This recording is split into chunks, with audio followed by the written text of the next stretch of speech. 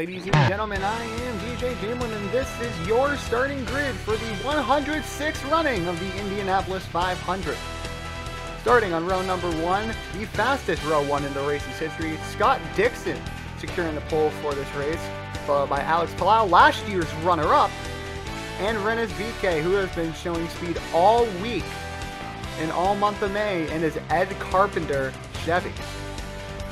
Row number 2, speaking of Ed Carpenter Racing, the man himself, Ed Carpenter, starting 4th. Marcus Ericsson, already 2 IndyCar wins under his belt, not one on an oval as of yet. And Tony Kanaan in one of his lone races of the season, starting 6th here at the Indy 500. Row number 3, full of F1 experience, both Arrow McLaren cars, Pato O'Ward and Felix Rosenquist start 6th and 7th. O'Ward finished 4th here last year. And Romain Grosjean making his first appearance in the Indianapolis 500 after not racing in it last year. Row number 4, the most experience in the grid, as we start with Takuma Sato, who had a close call in qualifying on Saturday, just tapping the wall at 230 miles an hour.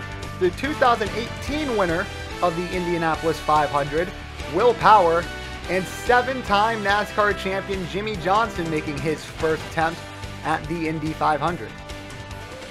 Row 5 for the Indy 500, starting with Simon Pagenaud, who finished 3rd here last year, 2011 runner-up J.R. Hildebrand, and Connor Daly, who led the most laps here last year before being involved in a Graham Rahal incident that not only resulted in a wing change, but also affected his race. Row 6, the All-American row for the Indy 500, starting with rookie Dave Malukas for Dale Corn Racing. Joseph Newgarden in the middle, and Santino Ferrucci, who did an outstanding job earlier this season filling in for Jack Harvey at Texas. Row 7 for the Indy 500, including some F1 experience with Callum Ilott, currently for Jucos Hollinger Racing. Last time this team raced in the Indy 500, they got in with Kyle Kaiser bumping out Fernando Alonso. Alongside him, Alex Rossi, who's been plagued with bad luck at this race, and Graham Rahal, who crashed out last year. Row 7, we have Sage Karam, who ended up fighting his way through the field to finish 8th last year. Marco Andretti, who is in his one-off race for the season. And Devin DeFrancesco, looking to be the first Canadian to win the Indy 500 since Jacques Villeneuve.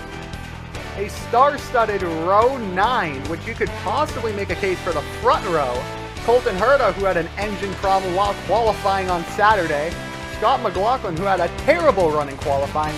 And the defending Indy 500 winner, Helio Castroneves, he's going to defend his title deep in the field for this race.